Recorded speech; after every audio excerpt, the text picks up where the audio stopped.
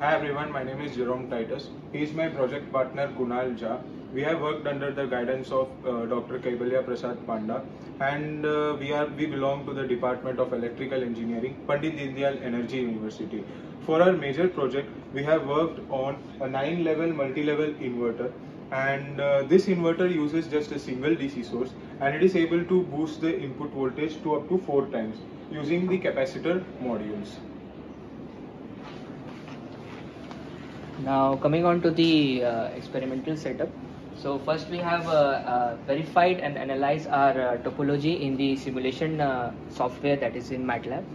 Then we move on to the experimental results. So we have operated our inverter topology on Arduino as well as STM32 microcontroller. So this microcontroller gives the signals to the gate driver circuit. Gate driver circuit utilizes the TLP250 and MOSFET switches. Gate driver circuits are supplied by the SMPS that converts the voltage from 230 to 15 volt DC. This is the switch capacitor module that boosts the voltages and gets the required output voltage. And finally, you can see the 9-level output voltage waveform. That, as you can see, that the voltage is 4 times boosted.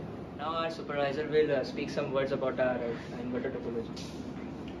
Yeah, hi everyone. So this two of the students, they have developed a novel circuit for the 9-level multi-level inverter, and as they have already told, they have used switched capacitor circuits to boost the voltage, and these switched capacitors are self-balanced type. They do not use any additional control logic for voltage balancing of these capacitors.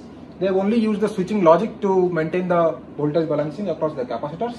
And as you can see, this circuit has been tested under different test conditions, and I would like to show you some of the test results here, which has been captured from this test setup. As you can see here, we have taken the first initial result with only pure resistive load, and you can see clearly that this this result is being taken with only pure resistive load, and further results are taken with load changing environment. Here you can see that the load is changing from resistive to inductive at this point of time, and when there is a change of load, only the load current is being changed, whereas the voltage is not getting disturbed.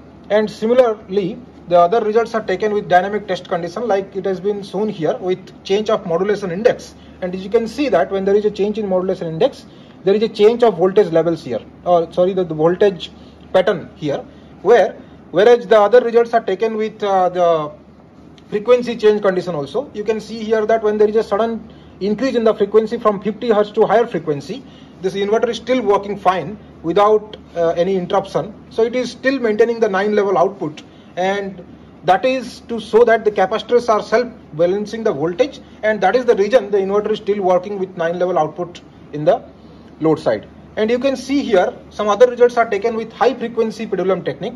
Here there is another pendulum technique which is implemented, that is with phase disposition pendulum technique. Here you can see the result is taken with pure inductive load, and inverter is still working fine with 9-level output and inductive loading condition.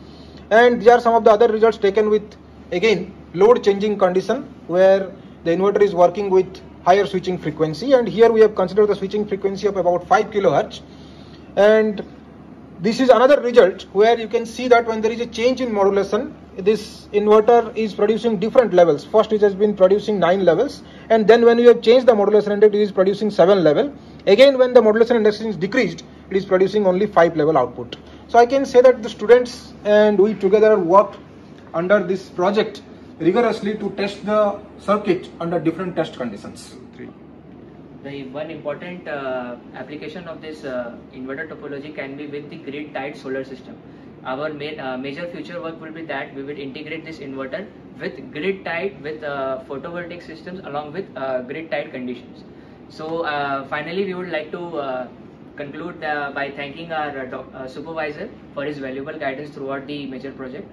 We would also like to thank the Department of Electrical Engineering for providing us the valuable support and the lab facilities to be used throughout our major project.